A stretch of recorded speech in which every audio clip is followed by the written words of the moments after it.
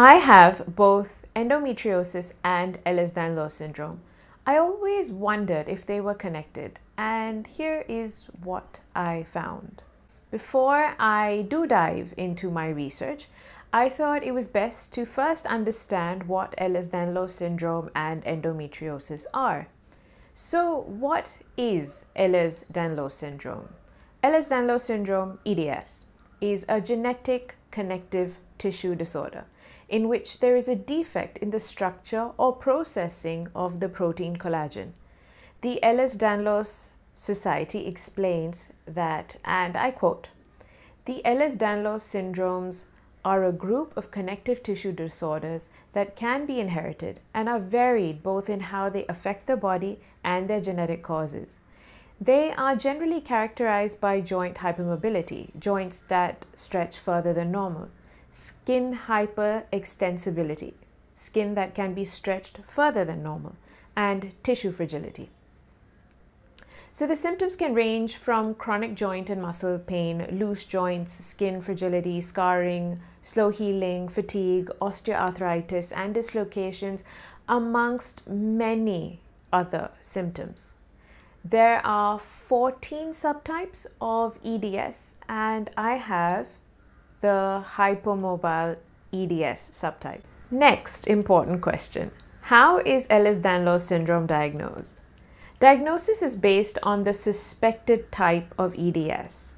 I was suspected to have hypermobile EDS. In this subtype, symptoms and the Byton 9-point scoring system are used for diagnosis. I scored 8 out of 9 on the Byton test. So matching my symptoms of chronic pain, loose joints, osteoarthritis, fatigue, skin fragility, and my Byton score, I was diagnosed with hypermobile EDS. Usually, the other subtypes have different tests along with genetic testing, which isn't very conclusive for those with hypermobility. Well, that's how it is so far. I'll now explain endometriosis.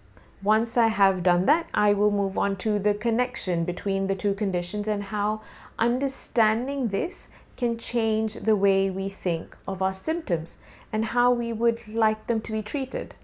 Please remember, these are my observations based on having been diagnosed with both EDS and endometriosis, watching my own body, speaking to all my doctors who helped me out, speaking to a few other patients who have EDS and endometriosis, and the research I have managed to do.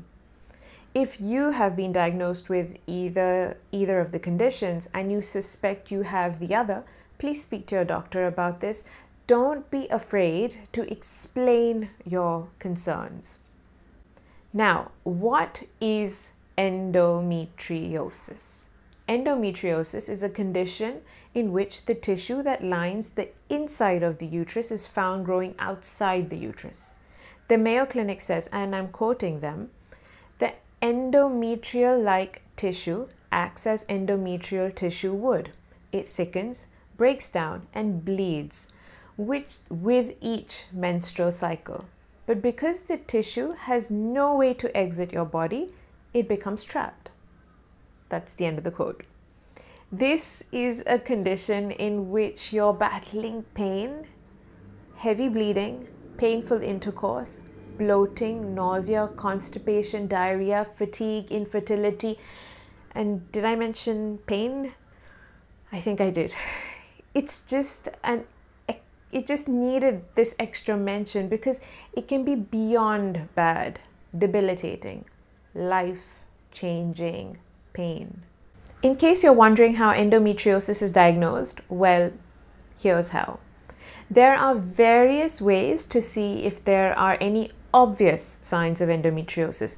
Other than the symptoms, the gynecologist will look to get an MRI, a transvaginal ultrasound, and a pelvic exam. But the only way to confirm an endometriosis diagnosis is through a laparoscopy, a surgical procedure in which tissue samples from the suspected affected areas are removed and tested to see if it's endometriosis or something else. So the next question should be, can endometriosis be cured? A simple answer, no, it cannot. But You can attempt to do your best to manage the symptoms through medication, diet, exercise, and other natural forms of pain management. For many, when it gets unbearable, there are two surgical options in front of you. The first, ablation endometriosis surgery, in which the disease is burned. The chances of scar tissue forming and the disease returning is much higher than option number 2, which is endometriosis laparoscopic excision surgery, LAPEX or LAPEX. It's supposed to provide long-term relief and a lesser chance of recurrence by scooping out the disease. It's a more invasive surgery, but that is supposed to make it more precise, and the possibility of it coming back reduces too. And I had this surgery done in September 2019, and over the course of the coming weeks, I will talk more about this. But in case you wish to know more immediately, then I will link in the description box articles in which I've written about my experiences in detail. Okay, with all that explanation done, let's get on to the main topic. Are endometriosis and Ehlers-Danlos syndrome connected? As someone who has both conditions and would feel an increase in EDS symptoms on and around my menstrual cycle, I always suspected there was some connection. I soon started coming across many women who have both conditions. I soon started receiving a lot of messages on my Instagram from those who have EDS and wondered if they had endometriosis, and those who had endometriosis wondering if they had EDS. They wanted to understand my symptoms and how I got diagnosed. Now, all this questioning made me very inquisitive. I went on to Google and Twitter to see if there was a conversation happening about this. When I saw Annie Seguera's tweet on endometriosis being a comorbid condition of Ehlers-Danlos syndrome, I got in touch with her. Well, her tweet said, I should tell you that first, is, quote, "Plenty of people with EDS deal with this ankle roll on a daily basis, as well as period pain for those that have periods. And endometriosis is a comorbid condition of EDS," unquote. End of quote, right? So Anna very kindly sent me the link of a seminar by Natalie Blagowidow on the Ehlers-Danlos Society forum, which I will link in the description box. In the first 13 minutes of this video, you will find two things. One, those with Ehlers-Danlos have bleeding disorders, most common with gynecological issues, which means an increase of heavy bleeding by 33 to 75%, painful periods by 73 to 93%, and chronic pain of the vagina, painful intercourse by 32 to 77%. So if you have Ehlers-Danlos syndrome, expect highly troubled menstrual cycles and sex life. Number two, Dr. Blagowidow does go on to point out that endometriosis is prevalent in 6% to 23% of those affected by EDS, which isn't much more than the non-EDS population. But what I wish to point out here is, as explained in point number 1, that if you have heavy bleeding and pain, what else truly bothers an endometriosis patient? And aren't those the symptoms of endometriosis, amongst obviously some other conditions as well? Plus, to be diagnosed with endometriosis, a lot of surgical deep digging may be required, which can prove to be tough on EDS patients for whom healing is slow. In fact, there is an added complication if you have endometriosis and EDS. With endometriosis, you have a higher chance of infertility, and with Ehlers-Danlos, you may suffer from more complicated pregnancies. Okay, it all seems quite complex, but as someone who suffers from both issues and speaking to my endometriosis excision surgeon, there does seem to be a connection between the two. Now, I don't say this lightly because I also came across an article by Jennifer Vegte in which she refers to Isabel Knight's book, A Guide to Living with Ehlers-Danlos Syndrome. Vegte notes, and I'm quoting again, EDS can also affect the body's systemic collagen, leading to increased risk for endometriosis, POTS, Raynaud's, bladder problems, fibromyalgia, headaches, restless legs, asthma, constipation, bloatedness, prolapse, IBS symptoms, anxiety, depression, and learning difficulties. End of quote. We have to realize that Ehlers-Danlos syndrome is a connective tissue disorder, and connective tissue is found everywhere. If it can affect so many areas of our body, then why not the uterus? I also found a medical literature published on the National Center of Biotechnology Information, NCBI website, which says, and I'm quoting again, conclusions. Careful attention should be paid to women with Ehlers-Danlos syndrome because of an association with many gynecologic complaints.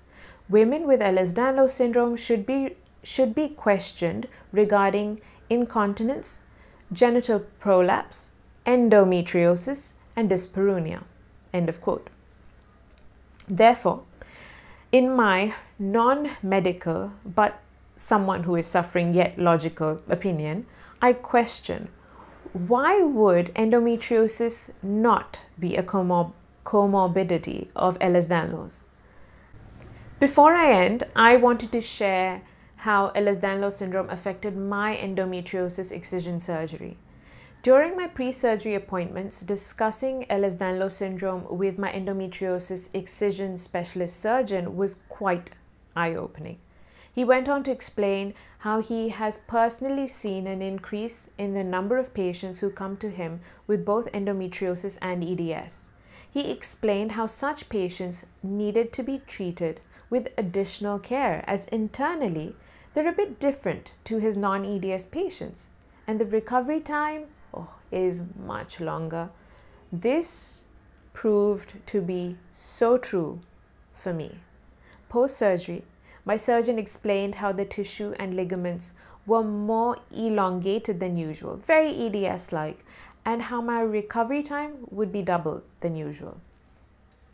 Although this experience doesn't connect Ehlers-Danlos and endometriosis, but I found the increase of one patient with both conditions becoming a more frequent prevalence in his office, in my surgeon's office, quite interesting considering EDS is rare and rarely diagnosed. Plus, it takes an average of 7 years to diagnose an endometriosis patient. I believe all this delay in connecting the two conditions can lead to skewed numbers. So that's a mix of my research and my opinion. Again, I am not a medical expert that has medically researched this. If you feel you have either conditions, please do seek professional medical help and be a good advocate for yourself.